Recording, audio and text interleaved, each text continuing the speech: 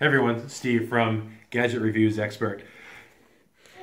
We're going to do a review. This is kind of a serious product. If you don't have one, you should seriously consider getting one. This is a great product.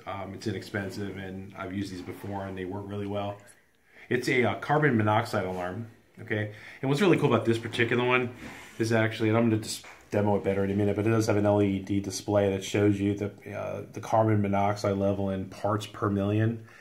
It does have some LED indicators. I'm going to go over it in just a moment better, but the green means everything's good. It's going to flash every 30 seconds. The red means that there's a problem. I do want to caution or urge that you read the instructions when you get this thing. It's real important. The instructions are pretty detailed. They're well written, actually very well written for this particular product. And basically, there's mounting instructions. It does come with the mounting hardware. It's a couple wall anchors, a couple screws, and then there's the mounting bracket.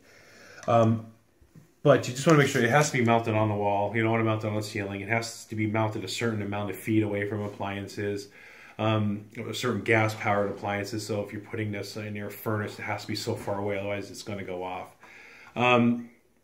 If you have any sort of gas-powered appliance or furnace, or you work near engines, you want to have one of these for sure, if not more than one. There is a description on how you want to mount them throughout the house in the instructions, so take a look at that.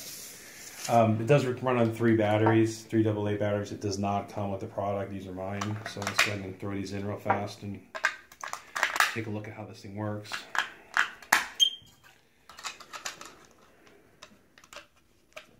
Okay, that's on there. So it's lit up.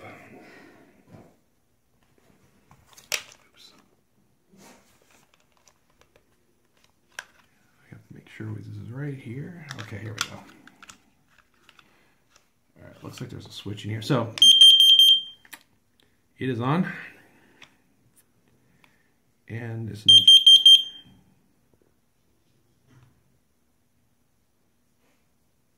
Okay, so it's on. The blue LED is lit.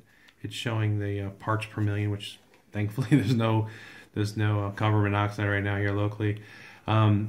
This should flash once every 30 seconds when everything's working well.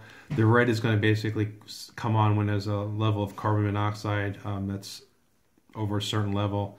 It indicates the presence of carbon monoxide at the sensor. So remember, there could be other places in the house, so be aware of that. That's about it.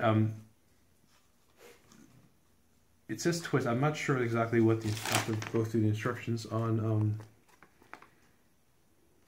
It says to twist and then off, and I'm not sure exactly what I'm twisting and what I'm shutting off. But I don't know if there's anything in here.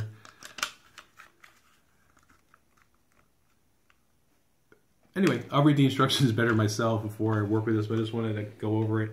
If you have any questions about the particular product, I'm going to use it. I usually review the product as soon as I get it, go through the functions, and then I test it out for a little bit before I actually write up my review that you'll read along with the video. So any things that I catch that I don't put in the video, please make sure you read through everything. And if you have any questions, please leave them in the comments section below. Anyway, thanks for watching.